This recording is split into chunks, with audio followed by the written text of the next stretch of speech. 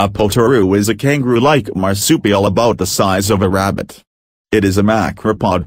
All three extant species are threatened, especially the long-footed potoroo and Gilbert's potoroo. The main threats are predation by introduced species, especially foxes, and habitat loss. Potoroos were formerly very common in Australia, and early settlers reported them as being significant pests to their crops. Gilbert's potoroo is Australia's most endangered animal. The species was discovered in 1840 by a naturalist called John Gilbert.